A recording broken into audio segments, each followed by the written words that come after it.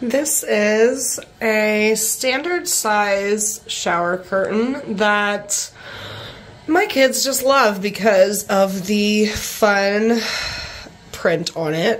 We've actually had it for several years, and even though my kids are a little bit older now, they still love the aesthetic of the fun whale and the fishies.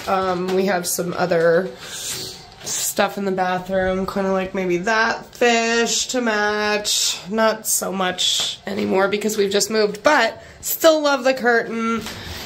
This is a curved rod at the top. Obviously, no issue there. It's just gonna come and cover and make it to where you're not going to get water all out into the bathroom. So, you know, it does its job there. What I find to be the best thing about this shower curtain is, again, just the fun aesthetic. It really can be for all ages. Even I enjoy looking at these fish and underwater friends as I'm coming past the bathroom.